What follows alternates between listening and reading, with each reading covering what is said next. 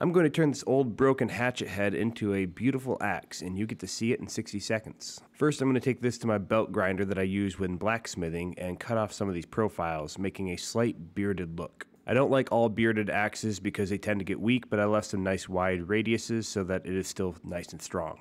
After drawing the handle on this slab of oak, I took it to the bandsaw and made the rough profile. It looks blocky and octagonal right now because it is. Let's take it back to the sander for final shaping.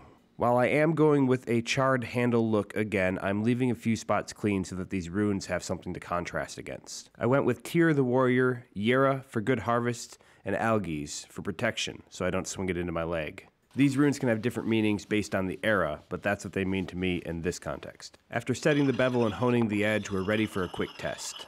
This is a chopping tool, so I test that first. However, I do like to have all my tools nice and sharp so that I can use them for making feather sticks or cutting lines if needed. All in all, I'm pretty happy.